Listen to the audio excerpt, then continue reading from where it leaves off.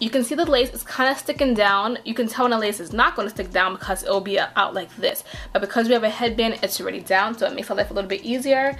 I'm going to just put this here behind my ears. I don't cut too close to the lace, but I don't leave a lot of lace on. I like to cut a little bit right here. So I'm just going to follow the hairline.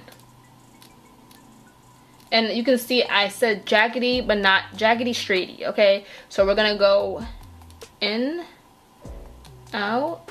They kind of just doing a zigzag, but not small zigzags.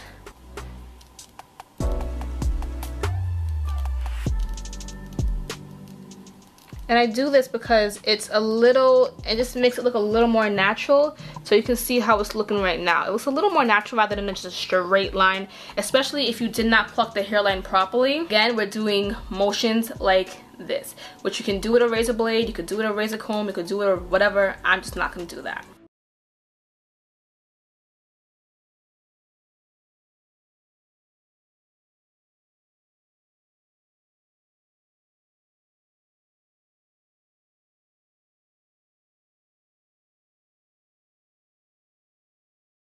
And it's done! Okay, so look at my lace up close.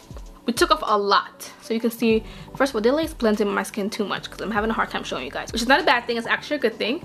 But if you look really up close, you can see the lace. I kept on a teeny bit of the lace. You can see a very little bit. If you're going day to day and you just see that you want to take off more lace, then go ahead and do it. But don't just like cut it off. Like example, right here we have a little piece right here.